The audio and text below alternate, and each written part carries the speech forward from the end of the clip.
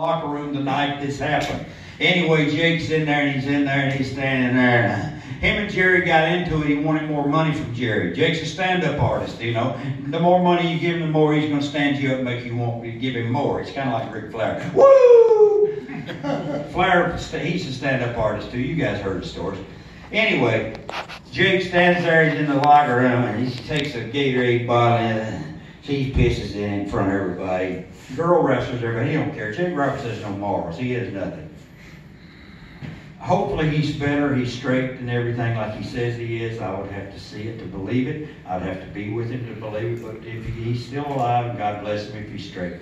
Anyway, he takes the piss, he stands there and he's mad at Jared. He tells Jared to hit him. Come on, hit me, goddammit. Slap me, do something to this son of a bitch. Show me you're a fucking man. Jake hits the wall, knocks a hole in the wall. Then he says, I'll show you what a man is. A real man drink his own piss. And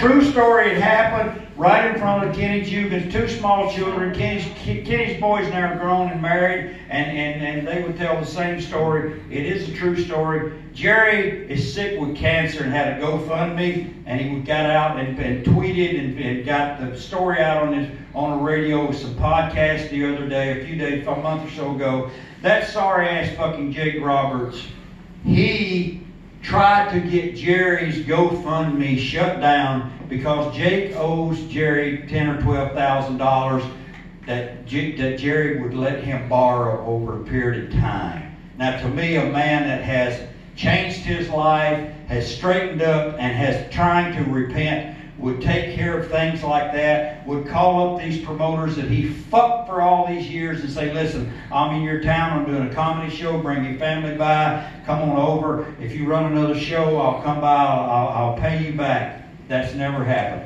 That's Jake Roberts' story. He says he hates my guts and he doesn't like me. I don't give a shit. He said I tried to buy his name. I tried to trademark his name. If I wanted to trademark his fucking name, I would have. The reason I didn't do it, I didn't think he'd live long enough for me to make any money off of it.